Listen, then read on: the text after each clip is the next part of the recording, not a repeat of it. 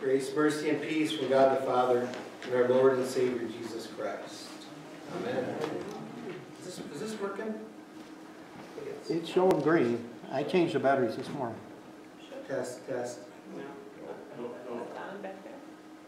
don't know. Can you guys hear me okay? Yeah. We're good. God is love. We know this to be true. And the Apostle John, especially in his gospel and in his epistles, tell us of this attribute of God. Part of his very character. God is love, and God loves us. You know, we use the word love, though, rather flippantly, don't we? And often it would seem for something other than a reflection of true love, of God's love. Love, and much of its use in our English language, and its very application in our lives, is anything but love. You know, I love apple pie. I love a good movie. I love to play sports. I love my friends. I love my wife. I love my boys. I love my job. I love my hobbies. I mean, what are the things that we say that we love? I love video games. I love my phone.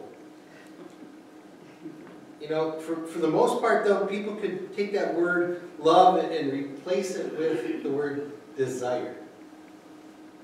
A desire that once gotten, had, and held will give them or you some measure of gratification or satisfaction. A desire apple pie not for the pie itself, but for the taste of it, the enjoyment, the tantalizing flavors of cinnamon and sugar and apple on my tongue. I desire a woman. I desire to escape to a world of wonder and excitement through the words upon a page or the pictures on a screen. I desire to accomplish such and such, or I desire to create something particular. I desire children, a wife, a family. What are all the things that we desire? When you think about all the things that you would say that you love in your life, could you just replace that word with desire or another word? You know, there's nothing innately wrong with desiring or longing for any of those things. They can all be considered good gifts of God for our enjoyment and even pleasure. Yet, is that what love really is?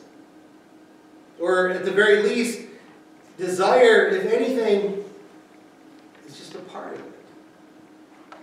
You know, our society in particular confuses true love and its meaning and its function with a counterfeit and a tainted version that is based upon neediness or self-gratification, which in truth, according to Holy Scripture, is no real love at all.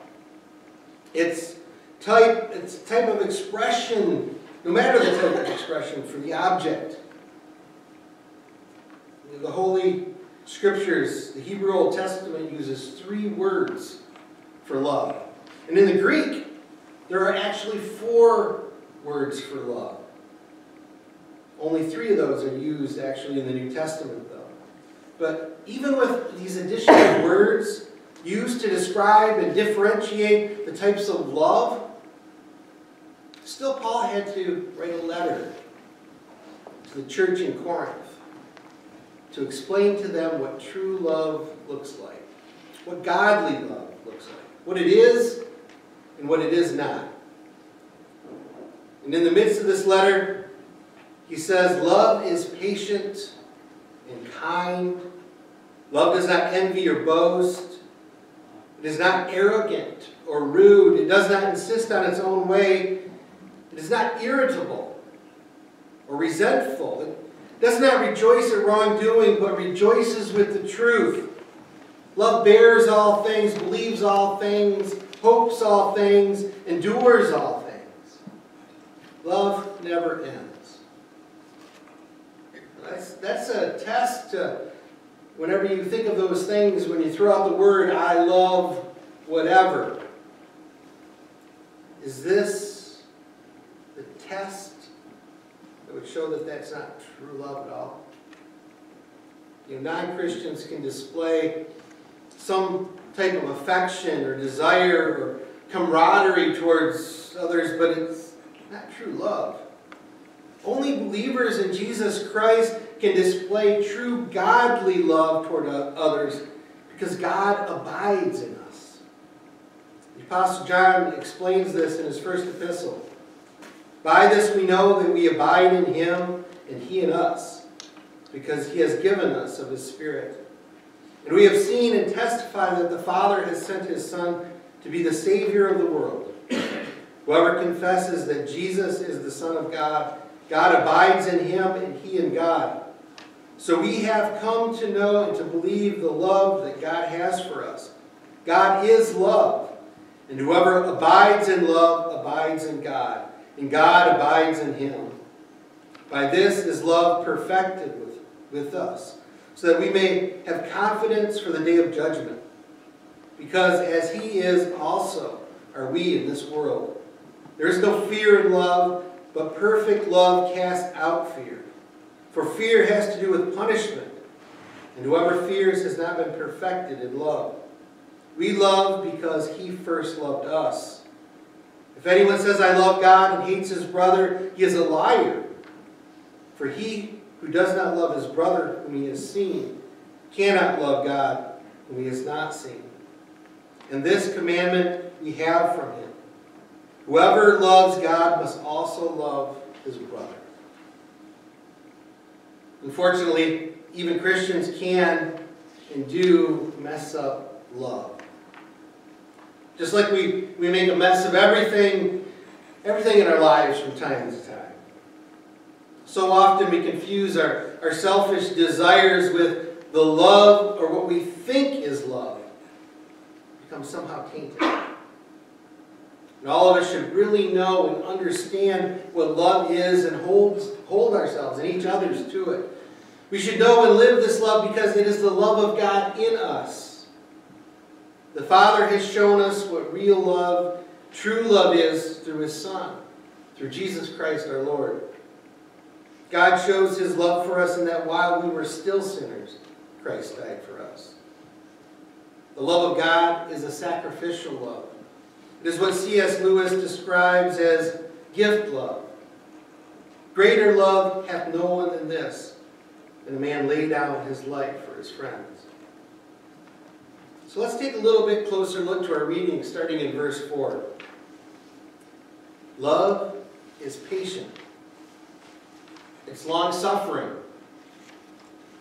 Why does God wait to come? Why does God not come now and judge the world in righteousness and set all things right?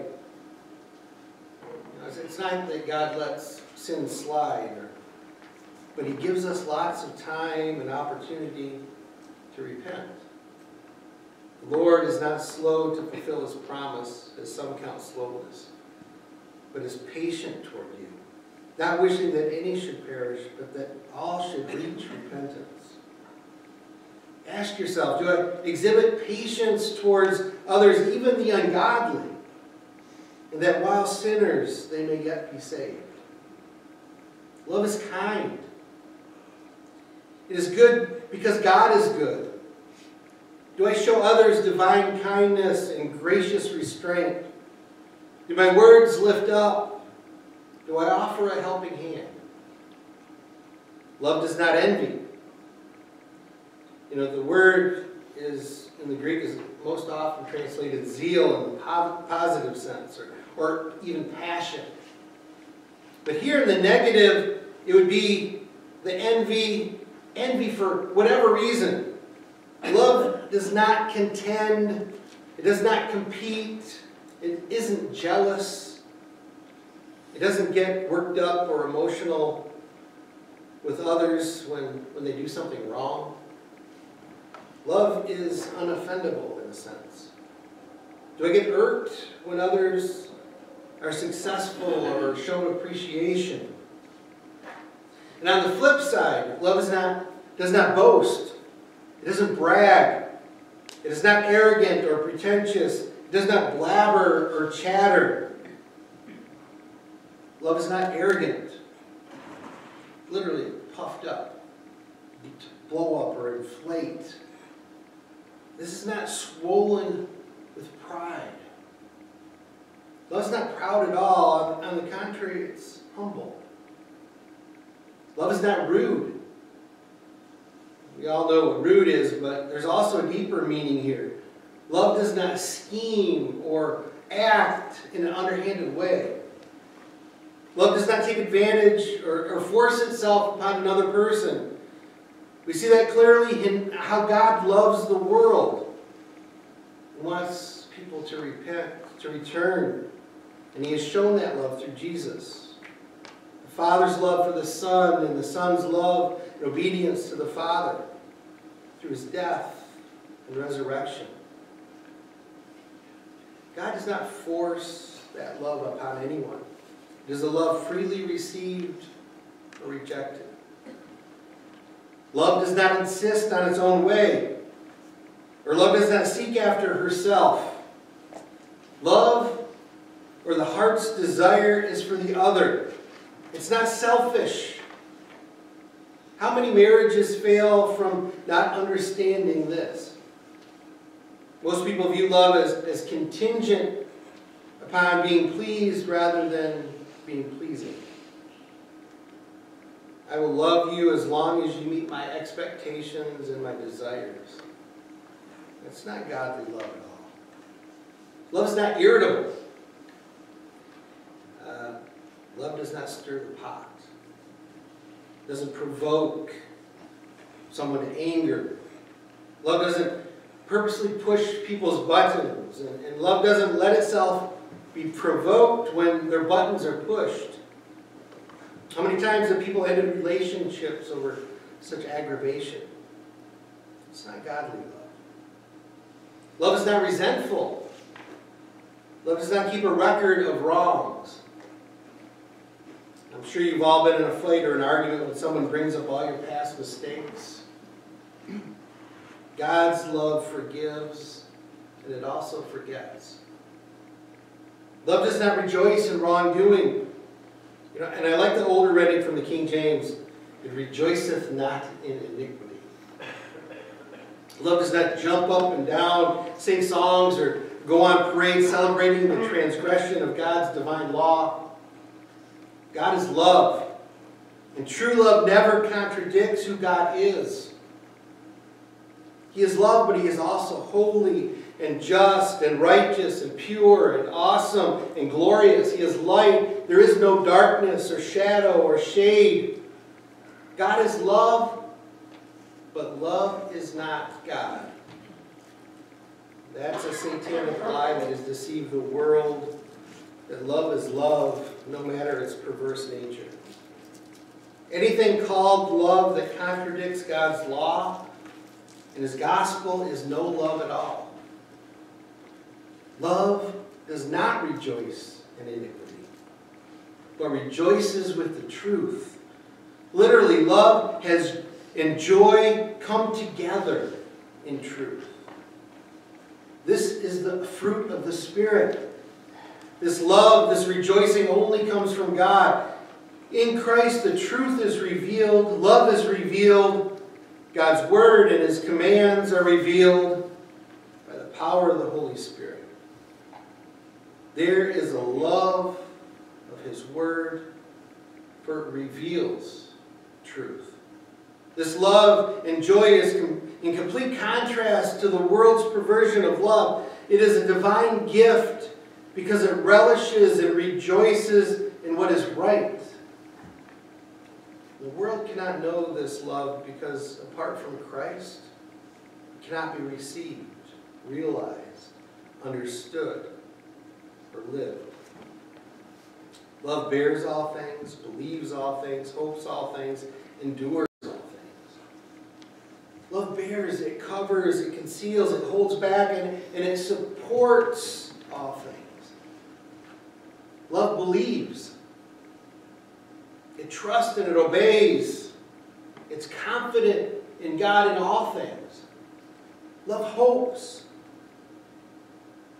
It is assured that God will fulfill His word and His promises in all things. Love endures. It holds fast. It stands firm all the way to the end, no matter the trial or no matter the hardship. Love never fails. It never fails. It never ends. There will come a day when our faith will be made sight, our hope in God's promises fulfilled. But true love, the love of God which He has poured into our hearts, will never end. It will find its fullness and perfection in the presence of our Savior, of our God, when we see Him face to face. We live in a world and a society that doesn't know what true love looks like, what godly love is, because they do not know Jesus. You know, it's up to us as people of hope to show them. We show it in how we love and care for one another inside the church, and we show them outside through our acts of kindness and by sharing the true gospel in all its fullness. May God, may the Holy Spirit strengthen us for this task in His most holy name.